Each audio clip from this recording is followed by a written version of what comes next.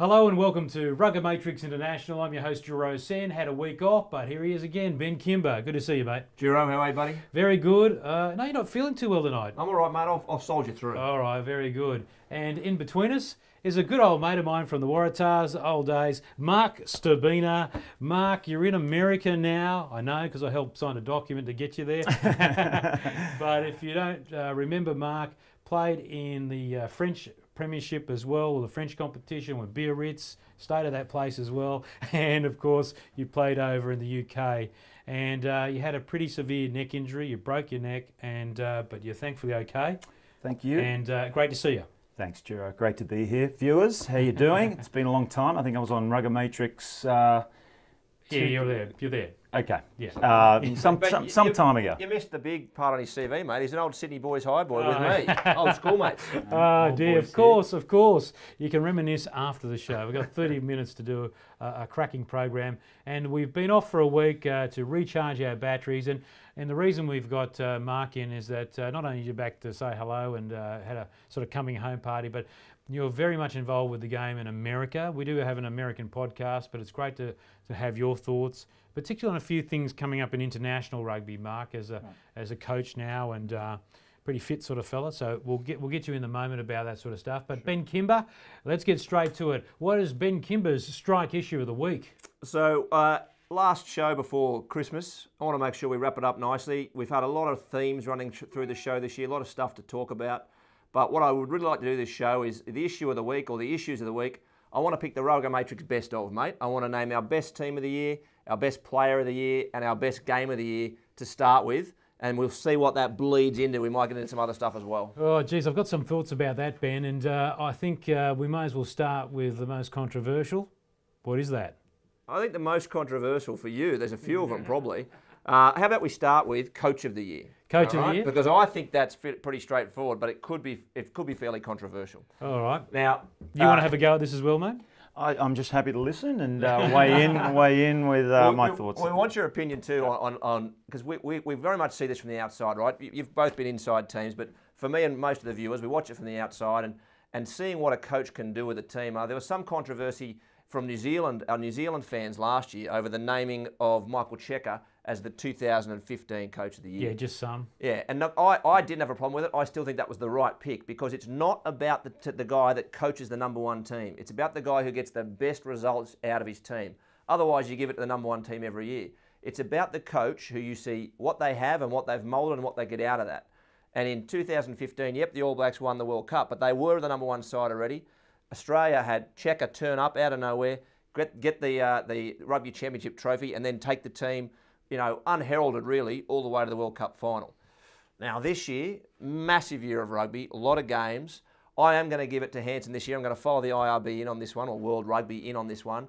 I just think the way that in what's a lull year normally after a World Cup, the way that he brought that team together and the run they had, that one hiccup, clearly, but I think what a great coaching year for Hansen, and I think he was my Coach of the Year. Well, if you take Hansen's effort to get to the World Cup final and win it last year and then continue on, then certainly you'd give it to him. But for this year, the calendar year, I'm giving it to Eddie Jones, my old mate Eddie, because what he's done with England, unbeaten year. Steve Hansen, unbeaten?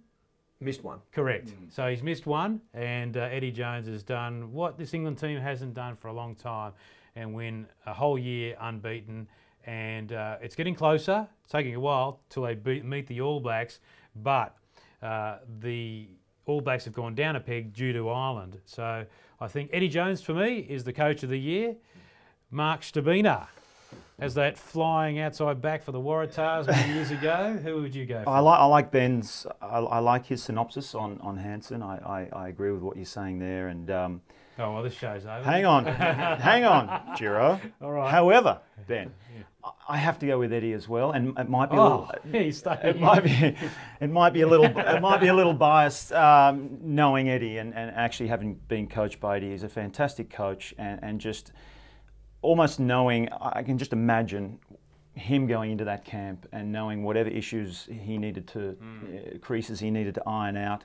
To have an unbeaten season with that team, it just seems like most things that Eddie touches turn to gold, and I think that was an example of his coaching ability. Just not just unbeaten though, Mark and Ben. He beat Australia 4 times. To beat one team as good as Australia 4 times in 1 year is a monumental effort for a Northern Hemisphere team. For a Northern Hemisphere team, yep. The All Blacks also knocked them over 3 times, and the season strugglers, the Springboks, even knocked over Australia. But just back on Eddie, Mark, famously he got punted as Australian coach some time ago. You have been coached by Eddie. Do you think he's a different coach now? I mean, I think he says himself he feels like he's matured as a coach. Do you see anything different in him or the way he conducts himself or the way his teams play? One thing about Eddie is he constantly strives for growth in himself. He's a student of the game, and he is a fantastic analyst. And he's not shy to admit his downfalls, and I know that he works extremely hard to better himself. Now, when I say I was coached by him, that was nearly 15 years ago. It's hard to tell how he conducts himself behind the scenes. Obviously, all I see are the interviews and things like that, and he hasn't really changed too much. He's pretty deadpan when he's mellowed a bit. He has mellowed a bit, and I think when you refer to his reign with Australia, I do remember some comments when he first took on the Wallabies. He's a very intense guy, and he came into a camp which was fairly relaxed. Had a lot of players that he normally used to coach, but I think he just felt the need to take it to another level, and for some people that was too much, and they didn't know how to handle that. Well, I've sat down with a couple of players in the past, and we've had a couple of quiet beers, and we've said, so who's your favourite coach? Who's the best coach you've worked with? And it's a really tough question. I mean, Lottie was the one, hey, you got to make a decision, So, and I'd worked with Rod McQueen, Bob Dwyer, we both worked with Bob Dwyer, yes. Eddie Jones, Chris Hickey too, worked with him. But in the end, I had to say that Eddie Jones was the best coach I worked with, because he was the one who went the extra mile to analyse the play, and he worked on those relationships. But Mark, you made a really good point. When he's wrong, he admits he's wrong. You have an almighty... Does it take him something to get there sometimes? Yes, you have an almighty battle to find him out. So I actually made a mistake once in a team meeting where I said, oh, there's a few guys doing this, and he goes, which guys? And he go, oh, name names. And then I thought, oh, why did I say that? I don't know, I got out of it somehow. The school teacher came out. This is where I got you and Mackenzie in trouble. We were sitting there just having a conversation. And I said, no one really, and this is my sort of science stuff coming out, and I said, why doesn't someone just do a side-on shot at super slow-mo and with a big graph behind the line out to work out exactly what happens, the really fine detail at super slow-mo. And so, we had Eddie goes, yeah, that's a good idea. Link and Ewan, why haven't you done that, mate? And Link goes, oh, thanks a lot. So I got him into trouble. So sometimes it wasn't a good idea to have an idea with Eddie. But when he had a gripe against a player, he would then, if that player performed, change his mind and pick them. Other coaches I know, and there'd be one of those guys, and I listed, would hold a grudge against them and never pick them. Right. Yeah, he was fair. I mean, I think of all the coaches I've had, and one thing about Eddie is you always knew where you stood with him. He was consistent with his philosophy. So if he said, mate, I'm going to drop you, mate. If you don't play well this week, he'll drop you. He won't. He was straight. Yeah, he was straight and fair. So you knew where you stood. You knew what was expected of you, and he stuck to that. And I think it's all about, especially at that level, it's all about respect from your players. Are you still doing the Homer Simpsons? Oh. Giro, I thought we were over that, mate, but it's... Well, you brought it up, mate. You went to go hard in that Eddie. Let's ask Homer to close the show then, all right? Yeah, we'll ask Homer. Homer, at the end of the show, we want to wrap. Now, just there on Eddie, right, and it's really interesting to always get insight from guys who've actually played with him. Mm-hmm. And I think it is quite... I can see how you can mount an argument for him as Coach of the Year, right? Undefeated Grand Slam. What was your order? Did you have a second place? Oh, I'm just going to talk you down from Eddie first, right? But hey, Eddie admits when he's wrong, mate. Yeah. But he also, I think he knows who they pick as Coach of the Year. He had a couple of digs at Checker over that Coach of the Year drive, because I think Eddie thinks he's pretty good too. But he had clearly Grand Slam. England hadn't done it in some time. Great effort that. Moved into an unprecedented 3-zip win in Australia. Really set that standard, and then moved on to another undefeated home run. An excellent and outstanding season for England, and clearly Eddie's got them in the right shape. So I can understand your argument, but I got to look at the All Blacks. I got to see Steve Hansen, who came out of a World Cup year, who lost Richie McCaw, who lost Dan Carter, Kevin Mialama, all these names of guys who were Titans, and he's got that team humming so much that they came in and they didn't just compete. You know, admittedly, we've talked about the Wallabies and the Springboks weren't as, you know, good as we've seen them in the past, but they didn't just compete, they smashed them. They smashed them, and they had an astonishing year. I think you've got to give it to Hansen. Oh, he had a great year, but he loses a couple of points for me for the effort in Chicago, and particularly in selection. So I just think Eddie, look, Hansen is great. They're both great coaches, but you know we have to make a decision. You've called for the coach of the year, and I'm going for Eddie. Steve Hansen, a very close second. All right. It's all right if you're wrong, mate. All right. Sulking. Is he sulking? A little bit. No, a little bit. a bit. Let's talk about Player of the Year, okay? Right. I'd like to award the Player of the Year, and I think those of you who are regular on our Facebook page I and think Stabby, I don't know who you want. we get plenty of good comments from people around the world on our page. They always get stuck in, and we get a lot of smart comments. Those of you who are on our Facebook page regularly, you know who I believe the Player of the Year was. There were 5 nominees for the IRB World Rugby Player of the Year. The winner was Beauden Barrett.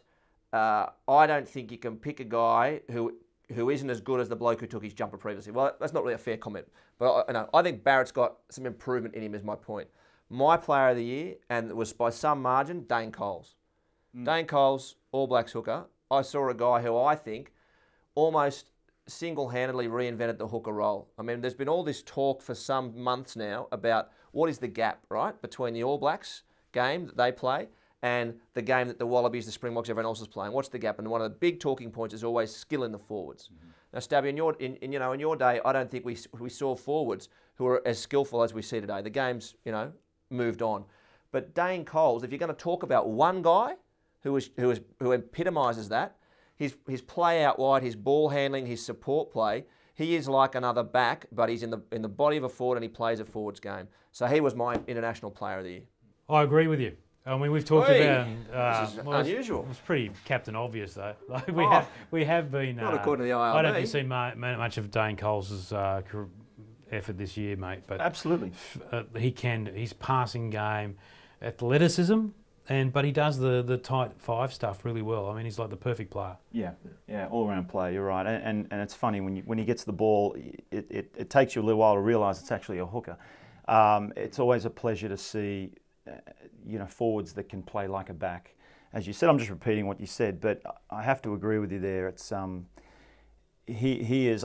When I watch the All Blacks with my buddies, I just go on what I see, and when I watch it with a few of my mates over in America, it's that Coles again. And just the comments that we make going on that. And Barrett he's the other one, I got to say. And we comment a lot on you're right. He's got some improvements. He's a young guy. But his pace is what kind of being a back myself and knowing, being impressed by athleticism. And Dane Coles is impressive. His athleticism is impressive for a forward. But out and out, I think Barrett probably is one of the quickest players in the game across the board. Yeah. And it's a pleasure to watch. So just from that, Barrett, his skill, his vision, but it has to be Coles. Yeah, so Coles absolutely, yes, he thoroughly deserves it, and of course there were many other great players throughout the year, but I think the overwhelming consensus is that from this panel he deserved it, and all the great teams have great hookers, and that is absolutely without a doubt. But there is time for Barrett to grow, and I think that we've said over the fullness of time, I think he'll be up there. But yeah, it's too early to judge, as Ben says, if he's the equal of Dan Carter. Yeah. Next, and I think that and maybe I'll give you a point here for your Eddie Jones argument. Geez, you don't hold a grudge. But when you look at that England side, I don't really look at that side, and maybe Atoye, who was out for the games that we saw towards the end of the year. Not many of them would you say are stand-up World 15, have to pick them straight away. So to that extent, Eddie Jones has done a great job of shaping those guys into a team. Less about some of the out-and-out wow. Billy Vunipola, I'm a big fan of though, but really they don't have the guns that that New Zealand do. So on that, I just want to ask you about those names we just talked about in Australia, New Zealand. When the All Blacks come to Chicago, what's the mood like in rugby on the ground there in America? Is it start a bit of a buzz? It definitely does. I mean, you're on the West Coast, but Yeah, on the West Coast, but we having wine and all that sort of stuff. on the beach, mate. Yeah. I tell you, there's a big buzz, and you say I'm on the West Coast, but a lot of people that I know that support rugby or youth coaches, they have their kids playing rugby, they buy their tickets and they fly to Chicago, and it's one of those events they look forward to. The Ireland New Zealand game was no exception, and especially after that first game, the fact that they sold out an NFL stadium was big news, actually big news in American news. And it's a novelty factor, and they really, I think it was great for rugby because they would have news stories a lot, especially local news in Chicago. Here are the All Blacks. You got to understand, America knows the All Blacks. They don't know rugby that well, but it's a big brand. It is a brand. Yeah, it is. So it created a big. I'm going to ask you a bit more about that later on, and we do have a rugby show in America that Alex Goff and Bruce McLean host. There's a new one coming up tomorrow, by the way. Ben, next subject. Last one that I wanted to really touch on, mate, was the game of the year. Now, there was, if I could say, as a season of international rugby, and I think we've touched on this before, what a great season. Like to see some of the second and third tier nations taking steps up, some upset victories, you know, Italy beating the Springboks, Ireland beating the All Blacks, but really that competitive nature of some of the other nations, and I'm really keen to hear more from Stabby about what, you know, how he sees American rugby coming together, because we do talk about that as a potential sleeping giant. But as a season for international rugby, it really feels like the game's in a good place, with the exception of right at that top tier, where the All Blacks seem to have that gap on everyone, until Chicago. And when we talked about Coach of the Year, I said it'll depend on your criteria, right? Is it the coach who got the most out of what he had, etc. For Game of the Year, my Game of the Year, it's about the amount of excitement I saw in the game. It's about the standard rugby I saw in the game. And that game in Chicago was it for me. Now, the All Blacks fan won't agree with it. And some of our viewers, our New Zealand viewers, have put a bit of stuff out there like, oh, it was an exhibition game. It wasn't an exhibition game. Steve Hansen took his squad over there. He made his selections. And in that game, he was missing a couple of guys, as every other international team this year has at various times. Right? If they made errors in selection in hindsight, that's not the problem. That was a full-strength test match, and Ireland and the All Blacks went hammer and tongs. And the Irish game, that game, I thought was fantastic. They just executed everything to a T. And the way they hung on with their fingernails, it was exciting. So, you know, I'm not a Wallabies fan. I'm just watching it for the joy of rugby, and I enjoyed that game. Yeah, I think it was a great pulsating game. I'm going to compare it to the 2000 series, Australia-New Zealand, where the first game they called the greatest game of all. It was pretty much touch football. But the return game, where Australia won the Bledisloe Cup in Wellington, was a much better game of rugby. It was a tougher game, and I think I give the second test as New Zealand v Ireland as my game of the year because of the brutality, the toughness of it, the fact that the All Blacks repelled Ireland wave after wave, and Ireland threw everything at them. It was a great contest, and it was at a great venue, the old Lansdowne Road, Aviva Stadium. So once again, it's Ireland v New Zealand. They're the new sort of superpowers, Well, and when I you see, think, yeah. When you see two good teams going hammer and tongs, I mean, Stabby, I mean, you've seen a lot of international rugby over years. What do you think of the standard at the moment that's at the top level there, and the way that sort of developed, particularly, you know, to see a team that like the All Blacks that was playing such a higher plane to actually get taken down by an Irish team, had to really pick it up. How do you think that the style and the standard is at the moment? It just keeps getting better and better every year. That goes without saying, I think. But when you mention those games, you can't help but incorporate the backstory of those games. You just, if you look at a game from face value, you look at the score, you look at the closeness, but you can't ignore the fact that that game and the build-up, you asked me about the build-up, it was a massive build-up. This is Ireland's chance. You know, that's all. I have Irish buddies in LA, and that's all the talk. So there was an anticipation behind that game already, and the fact that it didn't disappoint just added to that, and it was a fantastic game. I'm not sure this is the best game of the year for me, but I want to mention that Ireland, they've had a fantastic year. I think that Wallabies-Ireland match was an exciting game for me. It was a fantastic game, and I really enjoyed it as a game of rugby. And there was not as big a backstory behind it, but I want to give that just a mention, you know. But you can't ignore the fact that Chicago game was, you went for the second game. Yes. I have to agree with Ben on the first game. Yeah, and I think, and to your point on the Wallabies Island game, It depends on your criteria. Yeah. So like that game, the heart Ireland showed in that game to beat the Wallabies when they lost 3 or 4 backs. The Wallabies were playing probably some of their best continuity football of the year and really stretching them, and they had to scramble, and then they lifted in that last 10 minutes. And this is after getting bashed by the All Blacks the week before. So it's a really good point. That showed a lot of tick of that game. Yeah, it certainly did. Mark, the things we noticed out of the Ireland team, well, our good mate Les Kiss, who's moved on from the Ireland setup, but set a lot of the foundations for the defensive alignments and their combative nature at the tackle itself, up at Ulsterway now. But they instituted a couple of techniques that really have kept the man in play a lot longer. Are you surprised that that Ireland is sort of leading the way in that regard, or do you put it all down to Les Kiss? I wouldn't put it all down to Les Kiss, but he told me to say that. Of course he did. That's a very good point, and at that level, this is where coaches earn their stripes. It's the players. You're at such a high level. The players know how to play rugby. It's about squeezing that 1% out of the players to get the edge over the opposition, and for a coach to be able to find, reinvent certain parts of the game and have the players buy into that. Certainly, Ireland displayed that, and he's implemented that technique, and it shows. Just those little details, when you add them up over the game, can make a big difference. Just on that point, you talk about that 1%. One of the conversations we've had in the past few shows has been around, it started to sort of come out. We've talked about the Wallabies this year, right? What hasn't worked for them. And one of the things that we think that they probably, from looking at the way they're playing, is they haven't quite got the rugby smarts going in the right direction. Cheika's always been very forward in saying he wants to play a certain style, right? They're running rugby the Australian way. And it just feels like a team that really wants to chase a style more than play the game in front of them. And that's the conversation we've had. And it's felt like, in the Irish halves, the English halves, the All Black halves are doing a better job of playing the game in front of them than the Wallabies, who seem to lack a little bit of that focus on what's going to get us in front here or get us a slight edge, those little 1%ers. Yeah. Do you think that's a fair comment?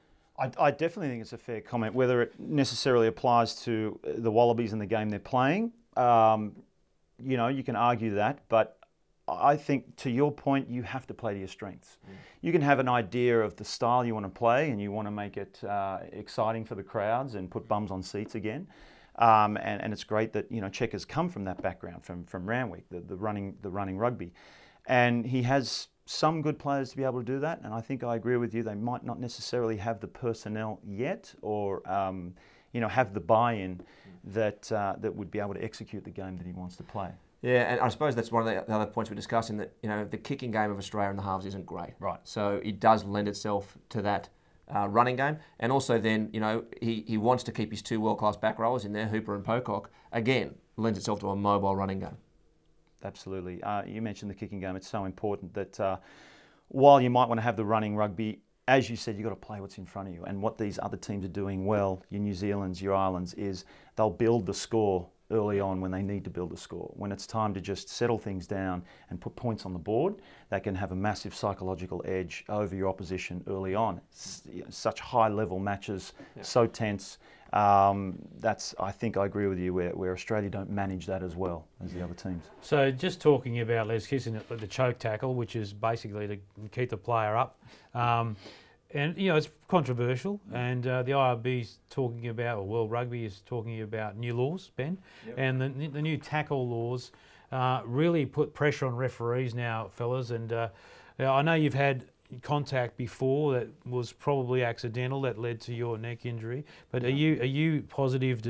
Are you in a positive frame to see that the IRB is moving this way, or is this more about concussion? With shots going up high and hitting the head, more onus on the tackler now to make sure that they don't make any contact with the head. You're asking me, Gerard? Well, but I mean, you're asking. I'm asking you: are they still on the right path? So they keep pushing the way they have. I think you have to. It's not just about the game for me, and especially being an American, I have to talk about it now. But it's interesting what they're going through over there in the States to try and build the game. it's not just about the game for the viewers at the top level. It's about it's about participation as well. It's about getting grassroots building. It's about getting parents to want to put their kids in and feel that it's a safer game than other contact sports. So I'm sure that that's factored into the new laws. But, you know... Because it was pretty scary for you, wasn't it? I broke my neck, yeah. Again, in the aftermath. In the aftermath, and you know, I think back to not even that, the times where I had concussion, and it's, you know, the different measures of when there's suspected concussion.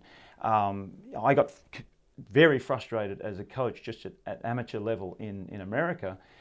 Back in our day when we played, it'd be like you get your bell rung and it'd be like, ah, you're right, mate, get back out there. Yeah. Now we're seeing 10 years on, we're seeing the repercussions of that. So obviously you have to now, you can't ignore that. Yeah. You want to make it a safe game. And one might argue, particularly when you're in a position as a coach where the player seems okay, but there's all these measures say get him off the field straight away. So sometimes there's a fine line. If you're not aware, Mark was with Newport Gwent Dragons, and you'd played at Biarritz and you'd played with the Blues too, the Cardiff Blues. But just quickly, can you recap what happened to you? Yeah, when I was playing in a Heineken Cup match for Newport, and we were playing against Toulouse in Toulouse. So it was a big game, and it was, as I said, it was accidental, but I was trying to make a tackle and it wasn't the best technique because I shifted onto another player that got the ball late, and as I was bringing him to the ground in kind of like a judo roll, I had my head in close. Again, very poor technique, kids. Okay, you don't want to tackle like this. But as I was falling to the ground, my feet came from under me, and then two of my players hit that player from the side, and as a result, all three players landed on the top of my head. My head went between my knees as I was sat on the ground, and I heard the crack, I felt the crack, and then I was paralysed for a good 25 minutes. But lucky to walk away, and it was lucky to be playing in a big town like Toulouse, who had the best medical staff on hand, straight to the hospital. They're like the mafia there, Toulouse, you know, they just, whatever you want, whatever you need. So they rushed me in, they had the best surgeon. I got operated on that night. It was funny, I woke up on my birthday the next day in a neck brace and like kind of, all right. But walked out of the hospital 5 days later. I was very lucky. An example here of a player who's been close to the edge, and thankfully you're through. You're looking fantastic, mate, by the way. Oh, is this where I say you are too, Gerard? He never says it to me. Thanks, Gerard. So you look great. No, thanks, Sam. So there is an example. I know a lot of people out there are saying we still want a tough game, and if people are checking themselves going to tackles, maybe they'll get hurt as well. But there has to be some sort of responsibility for the head body to look after players. Like these proposed law changes, or these law changes, they're coming from World Rugby, are massive. Like, I see massive implications for the game here. Like the way that you look at the test matches that played out this year, and the points in the game that, you know, became very formative. You know, think of Sam Cane hitting the Irish centre. Think of, you know, a few of the different times where there was contact and it may result in a yellow card. I'll quickly read the statement. But a player is deemed to have made reckless contact during a tackle or attempted tackle or during other phases of the game if in making contact the player knew or should have known there was a risk of making contact with the head of an opponent. Now this means even hitting here and sliding up, which has always been forgiven. And it's going to mean a change to tackling techniques. It's going to have to. Guys are going to stop going high. They're going to stop going anywhere above the elbow, really, because the fear of getting here and sliding up, the onus is on the player who comes in to make the tackle. If they make contact with the head, what used to be maybe, you know, ignored will become a penalty. What was a penalty is going to be a yellow. What was a yellow will be a red. And what was a red will be some time out of the game. I mean, this is massive, don't you think, Stabby? It is massive. And it's funny, your point before, like I will watch a game with some old school rugby fans that are like, this is ridiculous, another penalty, you know what I mean? That's what I mean. The spectacle it's a combat sport, and the collisions are, you know, whether you like it or not, what draws people to the game as well. So they're diminishing more and more. You've seen it, especially in the States. I mentioned to Ben before, you know, I know that they're making a big effort to try and make it safer. They want more kids to go into rugby than American football. There's concussion things, but it will. As a coach, I'm just thinking now, I'm probably going to eliminate the tackle technique and practice of hitting here. I'm going to be probably doing everything much lower so that you can keep it within the laws of the game. And what's that going to? It's going to be more offload, surely, right? You're going high to wrap up a player. This is exactly what I was going to jump in about, because there is salvation here. Because, you know, a couple of months ago, the Wallabies Grand Slam Tour highlights from '84 was doing the rounds. Some of the greatest rugby you'll ever see. It was wonderful stuff. And guess what? The contact back then is nowhere near as brutal as it is now. Because now it's just the collision zone is all about these big gym guys, isn't it, Mark? It's so, and you would have seen it over the years. Yeah. But back then, if you go back and look at the contact, it was nothing like that. No. And the game was free and flowing and spectacular to watch. So I think the game will survive, but it will be a big change for the game. There is no doubt about it. It's funny, Jura, on that point, I noticed the difference just playing in France.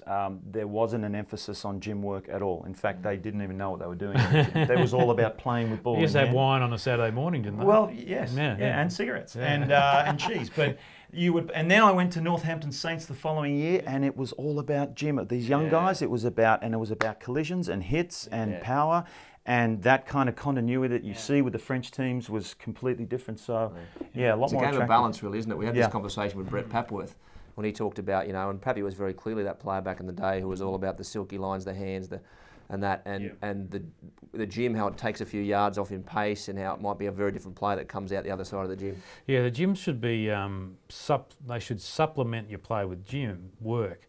It shouldn't be the dominating factor, but I've seen, and you would have seen it too, a lot of young 18-year-olds just smash themselves in the gym all the time and forgot how to play footy, you know, while they were there in the first place. We'll get to comments in a moment. Quick mention about the South African solution. We're going to hold that. We're teeing up one of the legends from South Africa to be involved with that program. So my solution to fix the Springboks is coming up. Big tease. This will be good. I've always been a tease, haven't I, Mark? Back to your day. Quick notes before we get to a couple of points you wanted to raise. Can Cheika keep it together next year? Just briefly. Oh, look, briefly, I think, you know, I think Cheika was lucky to get through there. And I think, for those, again, on the Facebook page, I posted, I couldn't believe Bill Pulver came out ahead of their meeting to wrap up the season. And Bill Pulver said he has nothing to worry about. Gee, it's nice to have a job like that. Oh, mate, where's the pressure to say it was not a good enough year for our Wallabies fans and team, and Michael Cheika and I'll be sitting down to go through, you know, what he's going to do to fix it. I can't believe that. Actually, I can believe they said that. But you can't have a result like that and just say the coach has got nothing to worry about. From a contracting point of view, he probably hasn't, because he can go all the way through the World Cup in 2019. Which is, you know, make that point. You know, say right, we're in boat with Michael Cheika, but we need to see better results. You know, it just seems like not enough scrutiny. I've been on this before in many shows back, that the rugby is not just about the World Cup every 4 years. There are plenty of test matches in the meantime. Otherwise, the Bledisloe Cup wouldn't count. I mean, you can't think about those events all the way down the track, can you? And because you need interest in the game in the meantime. Yeah, absolutely. No, you need to build that. It should be well down the track, and I think it should be year to year. I mean, there's so much rugby at the moment anyway, and people can actually get rugbyed out. So you need to kind of build that interest in there. If you're asking me about Cheika, I think he can. I think he's good. I'm a fan of Cheika.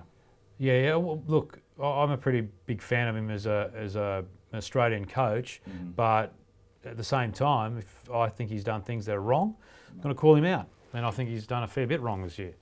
Next year, he needs to pick it up. Pick it up, 100%. It just wasn't good enough this year. There was a terrible record. Australian Super Rugby, wow. Poor year last year. I think we need a whole show on that, mate. Yeah, well, we're good. And can England keep going? The English are interesting in that they've had such a good run. We saw old Dylan Hartley's trying to get himself out of Lions contention and out of England Immediately after playing for England, he was in strife, being sent from the field. Yeah. But I think, you know, they're clearly in great shape, in great form. Eddie's got them humming.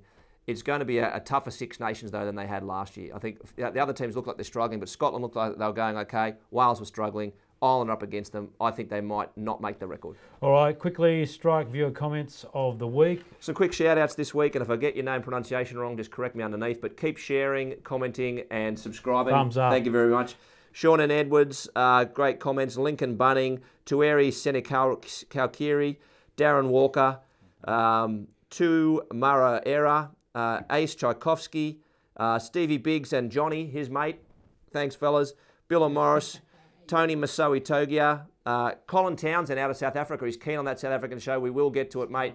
Thank you for joining in on the comments. Thanks, Cole. Off the Cuff Gaming, Rauhiro X, And I think the last one was Biggest 23. He and I went back and forth on Andrew Slack and maybe the whinging in the Wallabies. That was a good chat. Ooh, Andrew Slack. He went right back to Andrew Slack, talk about whinging in the Wallabies. Ah. Well, Slacky, he's a legend, though. He is. Yeah. All right, that's about it. Quick one. What would Homer Simpson say about you? That's it? Yeah. That was... Yeah, that's it. I was just getting warmed up. Yeah, flying. it's flying. What would... What would Homer Simpson say to the Wallabies you? Eddie Jones? He's got to have some comment about Eddie Jones. About Eddie Jones. This is pretty good. No pressure. Have you done this for a while? I've not done. It's ironically, it was all back here, and when I've moved to America, it hasn't. You moved on. Yeah, it hasn't. But Yeah. But thanks for watching, guys. I'll be back with... No, I won't be back. Thank God this was the only time I do it with these stupid guys. Think they're so good. Is that, That's I've great. been out of practice. No, so, that's good. I'm sorry to do that. I just had to you're do not it, sorry at all. No, Giro. all right, Marc Stcherbina, great to see you, mate. Thanks, Giro. Great to see great to you, have you on, Ben. mate. Cheers, Yeah, buddy. I hope you're Yeah. feeling better, I'm mate. doing Marc all You right. look good, sprightly. Former Waratah and a host of teams in the Northern Hemisphere, and coaching in a... What's your team? Well, this is actually my camps company. I'm Yep. trying to develop rugby in America, SoCal Rugby Camps, so based in LA and San Diego. A lot of kids down in that hotbed of rugby in Southern California, and doing some coaching, coaching the coaches as well, and getting into that. And Santa Monica Rugby is my club Oh, good. on the beach there, Yeah, so yeah. just living it up in the sun, you know. Mate, bring it home. We want to see US rugby grow. That's great to hear. Thank you. Yeah, And it's, as you said, sleeping giant, but it's very disjointed at the moment, and they just need to get their act together. And there's a new CEO, so people are pretty excited about what he might do with USA Rugby. There he is, Marc Stcherbina, future coach of the Eagles. I don't know about that. It'd be I great love to the see. confidence, though. Good Thanks, to see you, Giro. Mark. Good to see you, buddy. Thanks, buddy. Ben Kimber, thanks for coming in, mate. Thanks, Good bud. to see you. And this is Giro Sen signing off. It's coming. The solution to South Africa's woes. Tune in. Enjoy your rugby. We'll see you next week. Thanks for hanging in there. Just packing up in my casual gear, and it's time for our Easter egg, our little surprise at the end of the show. And this is a very rarely seen, a little known about this interview that Marc Stcherbina did while at the 1998 Commonwealth Games Village. Marc Stcherbina and the great Jonah Lomu. Just coming over here now. And another all... Sorry, what was your name? Jonah, mate, your thoughts on winning the gold. Is it your biggest achievement in rugby? Don't know about the biggest, but it's right up there. Right? What's the biggest, do you think, for you? You've had done it a fair bit. Well, it's winning Hong Kong actually. Three years in a row. This down over here. Yeah. I know you can't, you might not remember, but Australian schoolboys, I was 5'8", 93. We played you guys at... Speed bump. Was it Rotorua? I can't remember Yeah, it was where it was. Rotorua. Now you gave us a bit of a dust up, but can you remember the hit I pulled on you when you broke from Australia ran straight at me? How are the ribs these days, mate?